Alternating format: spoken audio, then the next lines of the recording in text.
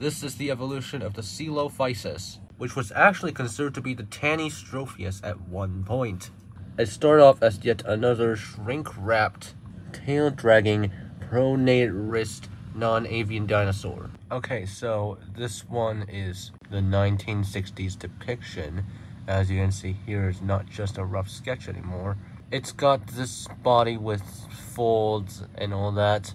However, still tail dragging, even more than the last one. These guys just love dragging their tails and just hurting their own tails, hurting their own skin, just scraping the floor, scraping the incredibly hard floor below them. So we have a relatively newer depiction of this animal with feathers. Red, blue, as well as black, white, brown.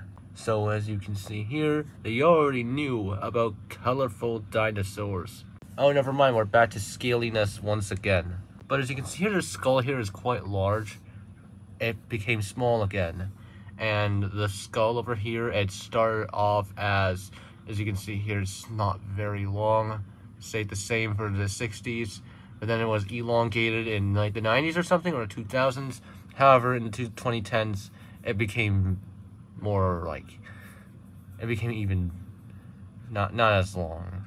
Not really not as long, but like not as thick. Oh, never mind, they just reverted back. And they also gave it a little bit more feathers once again. So what do you guys think? Let me know in the comments down below.